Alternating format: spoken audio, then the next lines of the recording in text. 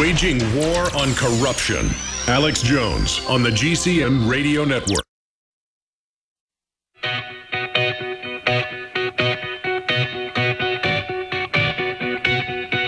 We now take you live to the Central Texas Command Center in the heart of the resistance.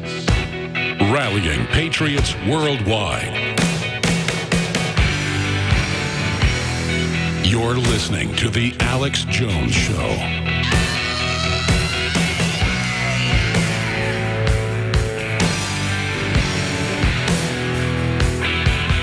I think Senator Mike Rogers said it best, and the clip's coming up. Vladimir Putin, or Pootie Poot, as George W. Bush used to call him, is playing chess, and the people running the United States are playing marbles. Schoolyard, gangster, Chicago thug types. I'm not romanticizing, as I say, Vladimir Putin. The point is that we've had a lot of guests on who don't think this is a very big crisis in the Ukraine bordering Russia. I do think it's a big crisis, but there's a lot of weird stuff going on in the background. We reported 4 days ago Russian troops were coming into Crimea. People said, oh, that's fear-mongering. It's in Reuters. It's in AP. Russia confirms military action has been authorized. They've marched in the Orthodox priest. They're ready for war. Now, they're just trying to have a buffer zone in case the West takes 95%, basically, of Ukraine. They want that border zone, like in Georgia, like South Ossetia or Abkhazia. That's the interest, and to keep some of those ports that are in that area. And that is 75% Russian in that area. So that's what's going on. But NATO's threatening military action. This is a big, big deal. We're going to be breaking that down coming up, obviously. Here's the headline out of Reuters. So, you know, the fake media out there, like Raw Story and people, you know, don't put out an article saying that we made this up. Ukraine mobilizes after Putin's declaration of war. By the way, I don't attack sites like Raw Story that were much bigger than out of hand. I just saw an article this morning saying internet-only radio host and Tucker Carlson say Democrats connected to Ku Klux Klan. And I mean, it's well known. I'm on over 160 stations in the top 25 Talkers magazine, trade publications, 3 million listeners a day, one of the biggest news sites out there, 500, 600 million views on YouTube. But I am proud, though. I am proud, and that's what the White House Media Matter says, basically, internet only as well, that we did dominate first internet. And then I did come from nowhere on my own druthers with the help of our great listeners and supporters, that we're organic. I mean, I'm more proud.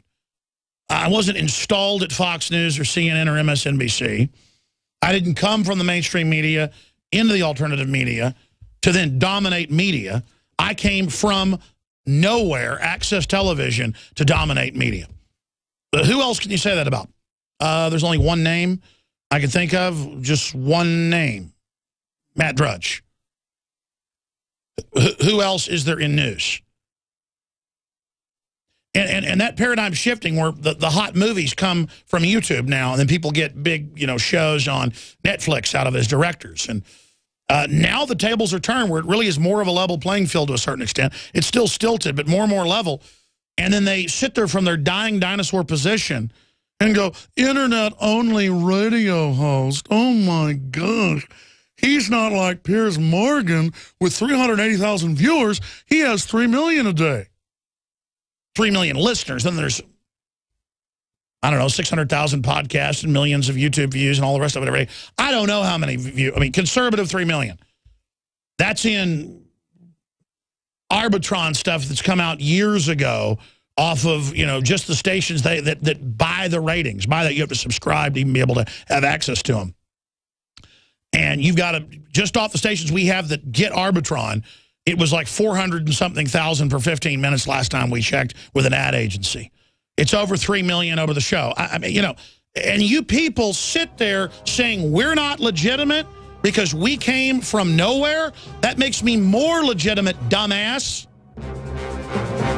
Let me tell you, if it didn't global freeze my ass off, I don't know what it is. And the answer is pay more taxes to Al Gore. I know. You people don't control reality. Global warming by humans is pure BS. You're BS, and you're in free fall, all of you. And so thank God, thanks for the lie, actually, saying I'm not associated with mainstream media. The facts are in. The studies are legion. Sodium fluoride and other toxic members of the fluoride family are devastating the health and cognitive ability of the American people. So why are the social engineers adding it to the water? Simple. Dumb down the host population that the parasitic technocracy is feeding on. We may not have been able to get fluoride out of the water supply yet, but we can help to get it out of our bodies. I am extremely excited to announce the exclusive InfoWars Life Fluoride Shield formulation, fusing 6 of the best documented ingredients from around the world to help the body remove not just toxic fluoride residues from the body, but a whole host of toxic substances. Let's take a stand against the globalists by blocking their poisons with Fluoride Shield. I use Fluoride Shield every day. Secure your Fluoride Shield and other pioneering formulations at InfoWarsLife.com today. Let's start cleansing our bodies now and support the info war at the same time. That's InfoWarsLife.com.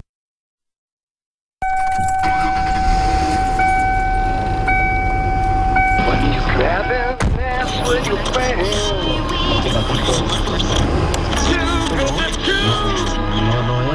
good for you. KLN, Los Angeles. Clone Radio. We play the songs that sound more like everyone else than anyone else. Clone. Hitler took the guns. Stalin took the guns. Mao took the guns. Fidel Castro took the guns. Hugo Chavez took the guns. 1776 will commence again if you try to take our firearms. The Republic will rise again when you attempt to take our guns. I have sworn upon the altar of God eternal hostility against every form of tyranny over the mind of man. The answer to 1984 is 1776. You're listening to The Alex Jones Show.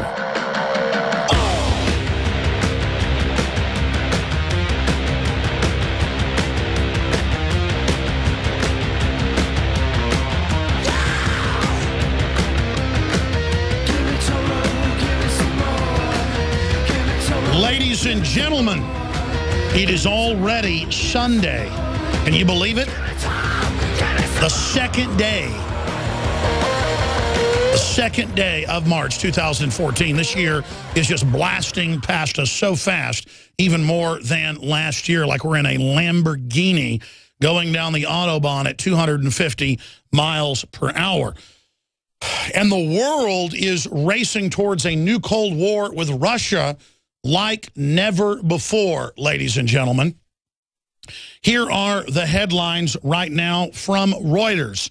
Ukraine mobilizes after Putin's declaration of war. That is the quote, and that is what the Ukrainian installed NATO, Western-backed EU, technocrat, bankster prime minister is saying. The Russians have sent tens of thousands of special forces troops, tanks, helicopters into Crimea.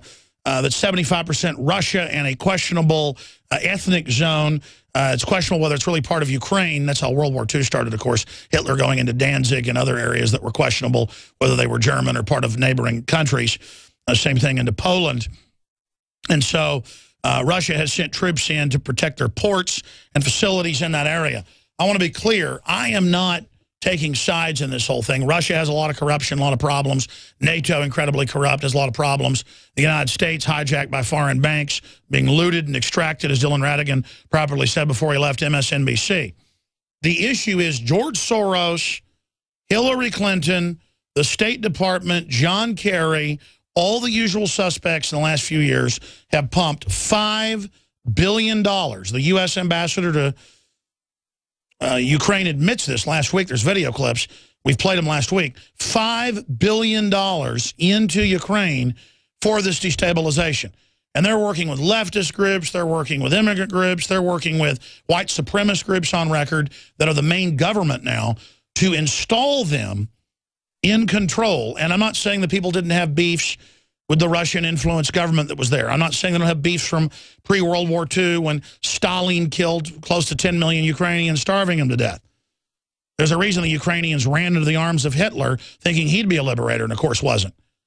It's kind of like Hitler's bad, so's Stalin. Well, the West is bad, so's Putin. I mean, this is the way history works. But the West is lighting the fuse in this situation. That is the issue that we're talking about here today. So for TV viewers, we'll have a document cam and go over some of these articles. But for radio listeners, you can just search engine any story I mention, and you can pull it up or go to Infowars.com, PrisonPlanet.com. Follow us on Twitter at Real Alex Jones or our Facebooks. We have several Facebooks out there. Or you can also go to places like DrudgeReport.com. There's a lot of sites out there really covering and following this right now. But if you're a TV viewer watching us on InfoWarsNews.com or Infowars.com/show, you can actually see what's going on in a full-bore radio/TV production going on. We don't just have webcams.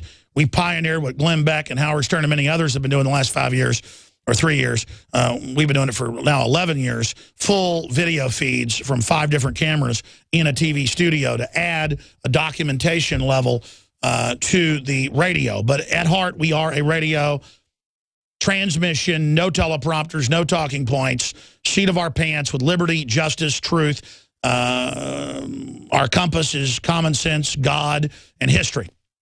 Now, let's get into the situation on the border of Russia in Central Eastern Europe. Ukraine mobilizes after Putin's declaration of war. Reuters. Ukraine mobilized for war on Sunday, and Washington threatened to isolate Russia economically with sanctions after President Vladimir Putin declared he had the right to invade his neighbor in Moscow's biggest confrontation with the West since the Cold War. This is not a threat. This is actually the declaration of war to my country, said Ukraine's Prime Minister Arseniy Yatsenyuk, if I pronounced that correctly, head of the pro-Western government, also a super right-wing white supremacist, that took power when Russia's ally Viktor Yushchenko fled last week. I'm butchering all these names.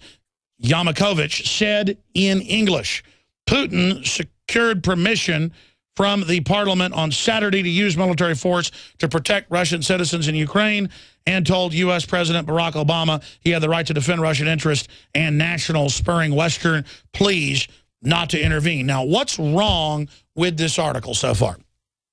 It says Russia has invaded basically all of Ukraine.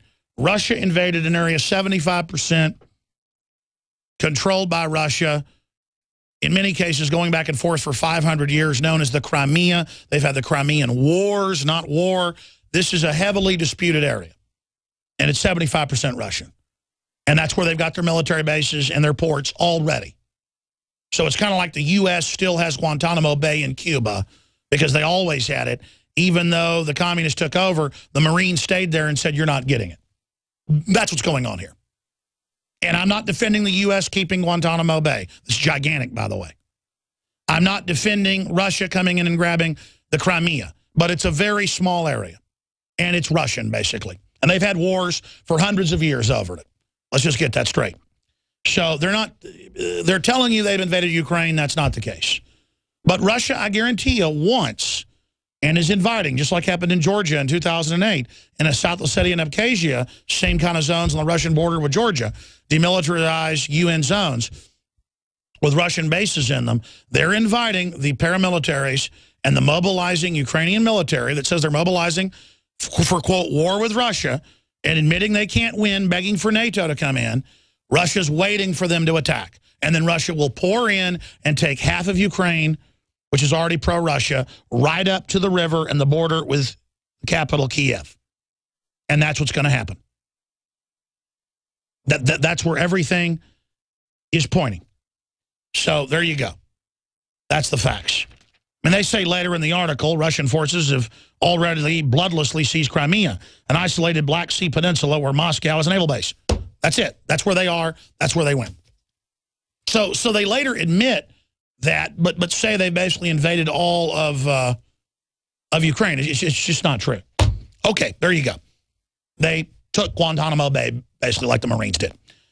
Let's move to the next article. Prime Minister, Russia has declared war on Ukraine. And that's an Infowars.com article. We're on the brink of disaster. We're at a red alert. He went on to say the video is